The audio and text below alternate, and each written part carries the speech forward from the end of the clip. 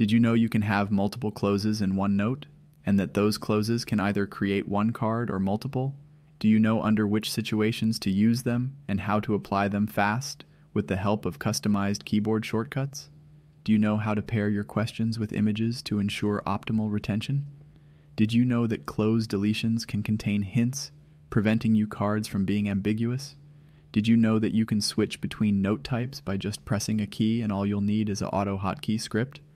If your answer is no to any of those, I welcome you to continue watching this video. This is Addon Johansson.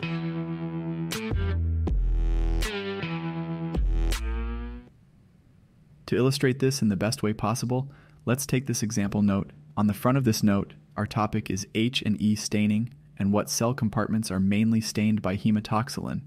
The answer is the nuclei and the rough endoplasmic reticulum. I'll use the shorthand RER from now on. Additionally, on the front, I added an image depicting stained endothelial cells. Their structure is very characteristic. This will make it easier for me to know what I'll be looking at. On the back of this card, I added a schematic showing a cell with its nuclei and the RER.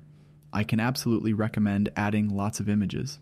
As humans, we are highly visual creatures, and our brains have evolved to process and remember visual information more effectively than other types of information. By associating the information we want to learn with an image, we can presumably take advantage of that. I also want to establish proper visual cues, meaning I get reminded of the idea when I need it. If not, why learn it at all? It would be useless. Hopefully next time I see H and E staining, I'll be reminded of what is what. Okay, let's start making closes. For a question of this type, I like to use multiple closes in a single card. In case you do not know, a note is Anki vocabulary for what we are looking at right now, a collection of fields of information and how that information shall be presented in a single or multiple cards. I like to think of them as blueprints of cards. Cards are then the finished product you see when you review. Okay, back to the point. Why use multiple closes in the same card? You can see that there are two answers to the question, the nuclei and RER. Were I to use a basic note type in this situation, those having the question on the front and the answer on the back, one part of the answer may be overlooked. In other words, I need to know how many answers is expected of me during review. Do know, however, that there is a limit to this. I find with 3 and more closes in one card, the card becomes too convoluted. One of the core tenets of good card creation is the so-called minimum information principle. If you have not heard of it, I recommend you to read about it in Super Memo's 20 Rules of Formulating Knowledge. Besides this, it has a lot of other good tips. I'll quote from the website. By definition, simple material is easy to remember. This comes from the fact that its simplicity makes it easy for the brain to process it always in the same way. Imagine a labyrinth. When making a repetition of a piece of material, your brain is running through a labyrinth. You can view a neural network as a tangle of paths. While running through the labyrinth, the brain leaves a track on the walls. If it can run in only one unique way, the path is continuous and easy to follow. If there are many combinations, each run may leave a different trace that will interfere with other traces, making it difficult to find the exit. The same happens on the cellular level, with different synaptic connections being activated at each repetition of complex material. Now with that out of the way, let's get back to it. Let me put the answers on bullet points for aesthetic purposes. By the way, you can add bullet points and other formatting with the Mini Format Pack add-on. Now I'll select the line and press Ctrl plus Shift plus C. This will create a closed deletion. I'll then move over to the next line and press Ctrl plus Shift plus Alt plus C. You can see that a closed deletion has been added with the same number. This means that they will show up on the same card. If I change the number on one close with any number, another card will be created where the other close will be visible. As you probably noticed, the keyboard shortcut for adding a closed deletion without incrementation was kind of awkward. That is why I have installed this add-on called Customize Keyboard Shortcuts. As the name suggests, it allows us to customize the built-in keyboard shortcuts of Anki. I use this to remap it to Ctrl plus Shift plus S instead. Now if we want to add another close card, we can simply press the normal Ctrl plus Shift plus C shortcut. A fitting close would be hematoxylin, I think. Before adding the note, I'll change the deck. Let us look at the result. As you can see, 2 cards have been created. They also carry the name of the deck at the beginning. This is due to a custom note type that I have created, Look to my channel, I'll be sure to make a video on that in the future. One problem I still have with this note though is that it is too ambiguous. Ambiguous in the sense that there are multiple answers to the same question. What does hematoxylin primarily stain? Answer 1. Basophilic structures. That is correct. Answer 2. Specifically the chromatin within the nucleus and the nuclear membrane. Also correct. You see, we need to add hints to the closes. Without this, one would have difficulty, especially after not having reviewed a card for a long time, to answer correctly. To add hints to closes, one needs to add 2 colons after what is being occluded. We then write the hint.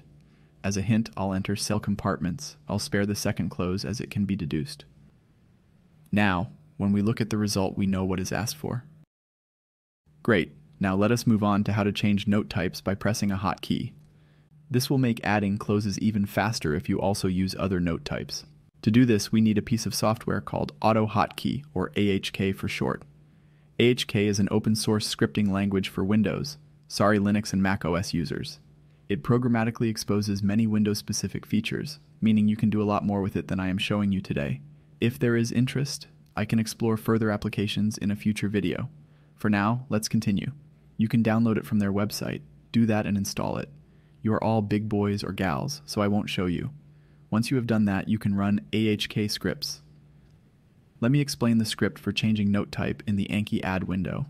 I advise you to not skip this section, as you most likely need to change the script a bit to match the name of your note types and the key you want to bind. Anyhow, you can find a link in the video description to my GitHub repository where you can download the script. I'll use Visual Studio Code because it has an extension for AHK language support, but you could use whatever, the simplest being Notepad. The first line of the script is a directive as signified by the hashtag symbol. Directives modify the behavior of hotkeys and hot strings in the script that are defined beneath them. That means this directive will affect every hotkey in this script. This specific directive is called hotif, and in combination with the WhenActive function, it makes it so that the hotkeys will only be defined when specific windows are active. We want it to be active only when a window which is called add is active. There are other things than the window name that you can put in here. I recommend looking to the documentation for further information. We will use function key 1 for changing the note type to basic A. To do this, we start off by typing F1::. Before the 2 colons, there is the key we want to press, and after it, the action that we want to happen after we press it. Since our action includes several lines, we must enclose them in curly brackets. Inside the brackets on line 5, you see send input $n. This is AHK notation for control plus N. Here we utilize Anki's built-in shortcut for opening the Choose Note Type window. Just try pressing the shortcut while having your add window active. You'll see that it opens. Back to the script. Send input then is responsible for sending those keystrokes to the active window. However, in order to prevent further keystrokes from being sent before the Choose Note Type window has been opened, we use the command WhenWaitActive and type the name of the window we are waiting for.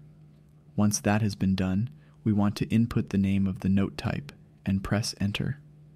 Notice that we have to surround Enter with curly brackets. This distinguishes the typed word Enter with the keystroke. All you have to do now is to write return. Do the same for your other note types. Save it and then run it. Once you have run the script, function 1 will be bound to this action until the script ends. To save you the hassle for running the script every time you start the computer, I recommend putting a shortcut to it in your startup folder. That's it. See you in another one.